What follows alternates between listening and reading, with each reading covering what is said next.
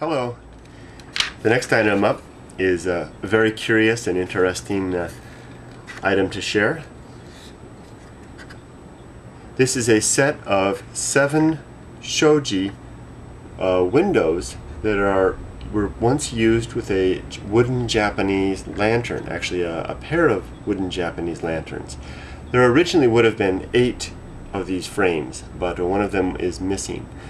The wooden lantern would have had 4 windows on each side with these panels fitted into place, and paper, let's flip that around, paper would have been glued onto the frames, and that would have allowed the light from the lantern within to filter through and provide a very nice effect. You can see on the frame where some paper from the original paper is still stuck to the frame. Now that paper can actually come off. The glue that is used to secure it in place is a water-based glue, so just a little bit of water and some rubbing should take any of this residue paper off.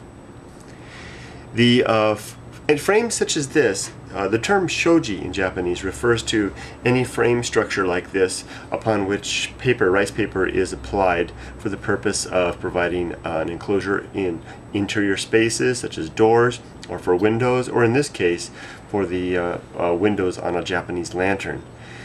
Shoji are created by expert craftsmen called tateguya or tategu, and basically their job is to create these wooden frames, and it takes quite a bit of skill to create these because there's interlocking joints that are made at each of these junctions, and then precise cuts are required to compensate for the angle of the frame. So it's no small feat to get these very precise and you can see there's little tolerance between each item. There's no gap really, and they're very secure and in place.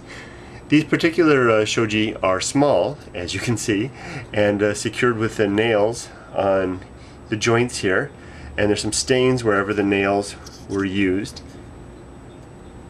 But I happen to think that the stains rather enhance the appeal of the pieces. There are some chips and some wood dents in places from past use. All 7 of the lattices are in roughly the same condition. There's no significant damage to note with any of them, and they would make a very nice display item. You could assemble them into perhaps into a contemporary window design, or perhaps use them for other decorative purposes. If you choose to display them from the side, a bonus is the inclusion of Japanese hiragana writing on the windows, and these were probably used by the tategu who created them to mark the windows for their order of placement into the lantern. 2 of the windows don't have any writing. Thank you very much for dropping by and having a look at this very unique item. This is not the kind of thing we get every day, and we're really happy to bring different and unusual things to you via our store. Please let us know if you have any questions. Take care.